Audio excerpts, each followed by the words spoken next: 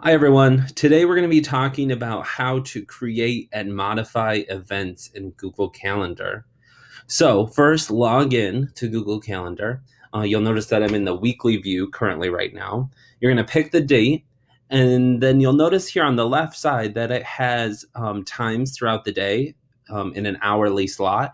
All you have to do is think, okay, what time is my meeting at, or whatever event that I'm going to do, what day, and then you're going to click over it, and that will automatically pop out this new screen.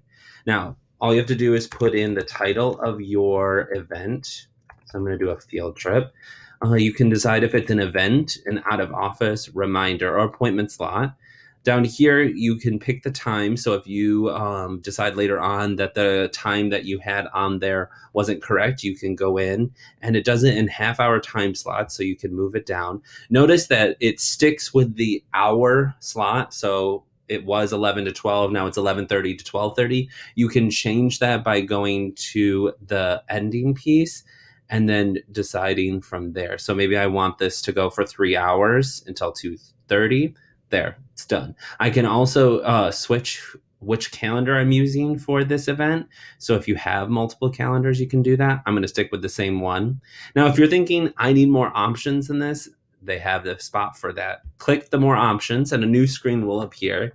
It's got some of the same pieces we just talked about, like the calendar date with the time, but it also has things like if you want it to be an all-day event, or if you want it to repeat every so often. You can even make a custom repeat.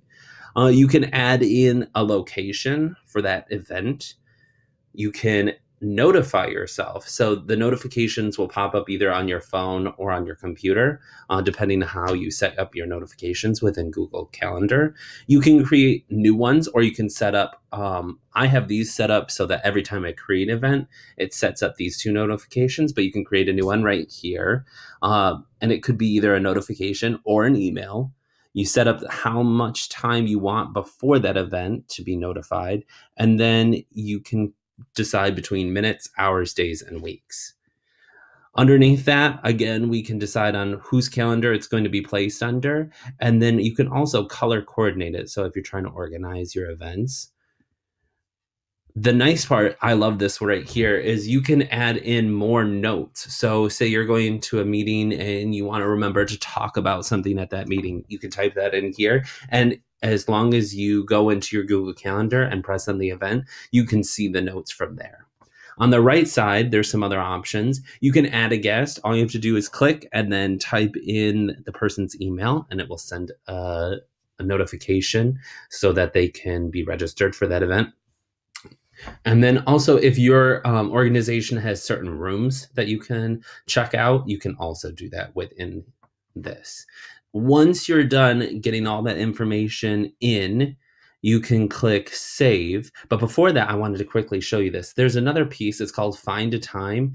If you have a lot of stuff going on and you can't figure out a time to meet with someone, Find a Time will search through your calendar for that day and find a specific time that you have available. So that's kind of a nice feature.